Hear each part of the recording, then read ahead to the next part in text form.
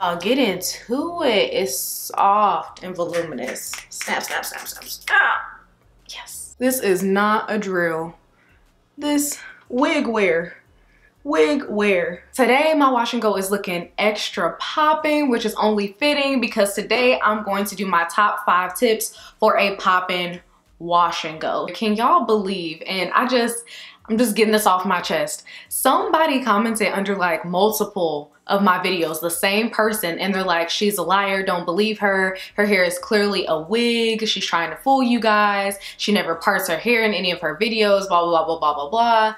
Clearly, she's not a real supporter because I be doing my whole head. Y'all be seeing the parts. Y'all see everything. Why would I lie about my hair being a wig? You know, people just, I feel like maybe she was just a troll.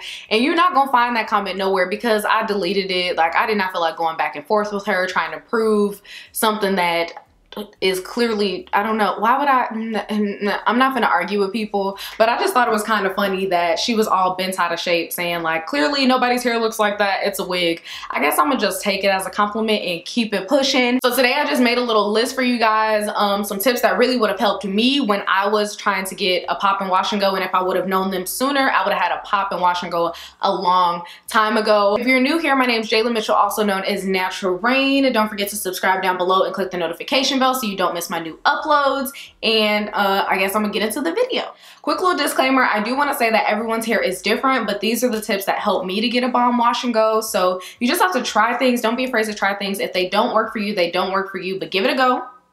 And if it does work for you, you can just thank me later, now, whenever, you know, I'll wait. Okay, like I said, these aren't in a specific order, but number 1 is that your hair must be soaking wet. I know this sounds like duh, but when I first started doing my wash and goes, I thought damp was enough, and I played myself. Damp is not enough. You want your hair to be soaking wet. For me, I find that when my hair is soaking wet, it is the most frizz-free that it is going to be. If your hair starts off frizzy, it's not going to dry less frizzy, okay? That's just not going to happen, so you can get that out of your head. You want it to be as frizz-free as possible, so make sure it's soaking wet. Also, I find that my hair takes in the products better when my hair is soaking wet. So soaking wet is the way to go. Not damp, not just a little bit of water. I mean soaking wet. I also add water between adding products. So if I use the leave-in, first I'm gonna apply water, then I'm gonna use the leave-in, then I'm gonna apply some more water, then I'm gonna use a gel or a custard or whatever my next product is. I'm going to add water even in between stages because I want it to be as wet, as close to soaking wet as it possibly can. That's why you guys usually see me wear a towel or use a shirt that I don't really care for, because my hair is going to be wet all on my shoulder, and that's just what's gonna give me the best, most pop and wash and go. So my second tip is to prep your hair by cleansing and deep conditioning. Now, I feel like this step is really slept on because everyone wants to talk about the best wash and go combo, which, don't get me wrong, it is really important. But the prep that you do before you style your hair is also equally, if not, I don't want to say more important, but like really teetering on the edge right there. So if you are not starting with a good base of moisture, your hair can feel dry. Even when you're putting in quote unquote the right products, you need your hair to be moisturized. You also need your hair to be cleansed. So the reason I say cleanse your hair is because if you have a lot of product buildup, and then you go and you add more products and then you find that your hair isn't coming out the way that you want it to, it's probably because you have too much product on your hair. It's, you know, I don't know another way to explain it, but cleanse your hair properly. This is good for your scalp, and this is also gonna make sure that the products that you're applying, they're fresh, they're new, and those are the only products. You don't wanna have last week's products plus the week before that because you're not properly cleansing your hair. You just wanna have a clean base, and then you want to apply your products. The reason I say deep conditioning is important is because that's your base of moisture. Every single time that I wash my hair, I deep condition. I don't usually use regular conditioner. I just go straight to the deep conditioner, and I use that to help me detangle my hair. I usually am a little too lazy to keep the deep conditioner in like overnight or even for like 3-4 hours usually lazy, I'll just shampoo, deep condition, leave it in for the duration of my shower. Now, I will admit, I do like to take long showers, don't hurt me. So that may stay in for like 30 minutes and then I'll go ahead and rinse it off. And that's really all I need to keep my hair moisturized and to go ahead and start applying those other products. I need my hair to be clean, I need it to be moisturized, which means not skipping out on deep conditioning. Number 3, I feel like is also a duh. But like I said, when I started doing wash and goes and I was trying to figure out what was working for my hair, I didn't really know about this. I don't know. I'm just going to say it just to clear the air just in case. But basically, after styling with products, avoid touching and manipulating your hair. So like I said, when your hair is wet, it is the most frizz-free that it's going to be. And if you just work so hard to make sure that your hair is frizz-free or as close as it can be, you want to make sure your hair is defined and all that, you're going to mess it up by continually touching your hair. You touch your hair to style it. And once it is styled, you leave it alone. Don't touch it. Yes, it's still soaking wet. Don't touch it. Either sit under the dryer or diffuse. And even when you're diffusing, even when you're diffusing, you don't want to go like this and don't do all of that. You're doing the most. Take the diffuser and just put it like this. Go like, yep, 1, 2. You can flip your hair. 1, 2. Okay, flip it to the other side. Yep, go crazy. Flip it to the front. You can flip it wherever you want to. Just don't do all of this.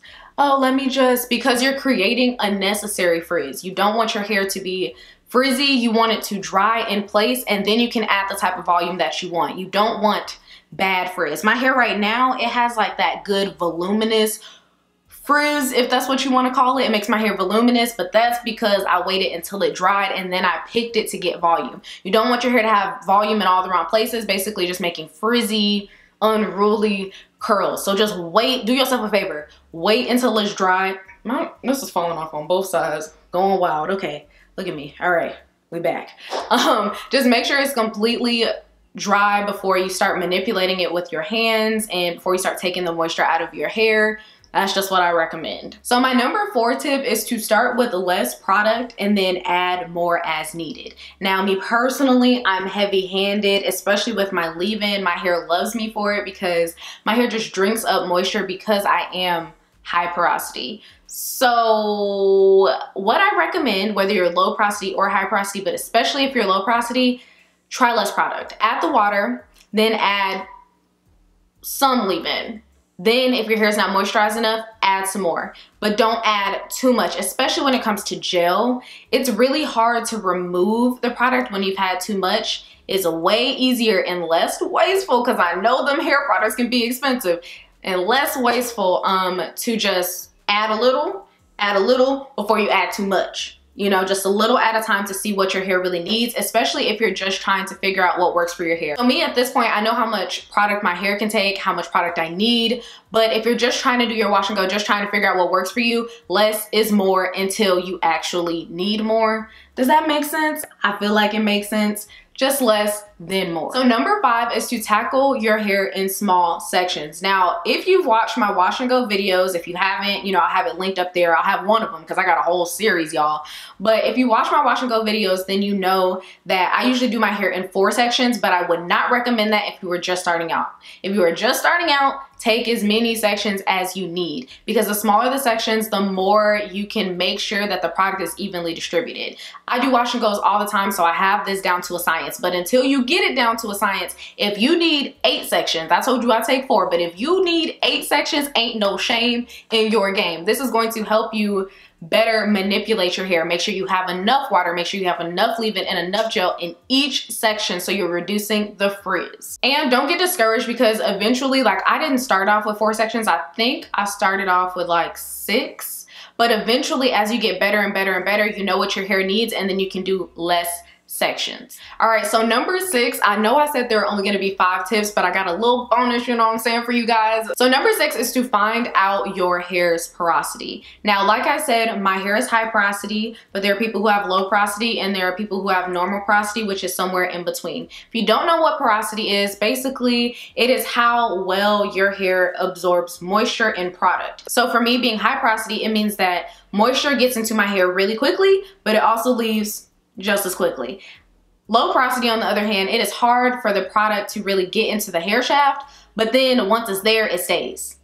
At least more easily than high porosity. And then normal porosity is somewhere in between. Like you gotta work a little bit, but it stays longer than high porosity. There's that one test, I don't remember exactly what it's called, but you basically take a cup of water and you take like a piece of shed hair, put it in the water. If it sinks to the bottom, that means you are high porosity. If it floats at the top, that means you're low porosity. And if it's somewhere in between, then that's like normal porosity. Basically, from knowing your porosity, you can then tailor your hair routine. If that means looking up wash and go videos for low porosity hair, or looking up wash and go videos for high porosity hair and seeing what other people who have hair similar to yours are doing, I recommend to do this more than looking up wash and go videos with your hair type. Hair type can play a role, but it is not as big as your porosity. I can watch someone do a wash and go video with hair just like mine, or it looks just like mine, so they can have that 4A 4B texture and it act completely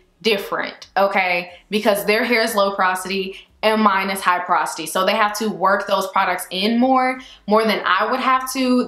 The process is just different. So for example, if you're low porosity, people recommend to use warm water when you spray your hair, because warm water will open your hair cuticle, allowing the products to get in easier. For me, it don't matter if I use cold water, warm water, hot water, indifferent water, the product is still going to absorb. So I really just recommend doing your research. Finding out porosity really made a huge difference in my whole routine, because I was able to find tips catered to me, not catered on the look of my hair, but catered to the way my hair acts. All right, y'all, so those are basically my 5 tips plus like a little bonus for you guys. Comment down below, let me know any tips that you have for getting a bomb wash and go, and I really hope you guys enjoyed this video. If you did, don't forget to give it a thumbs up, and I will see you guys in my next video.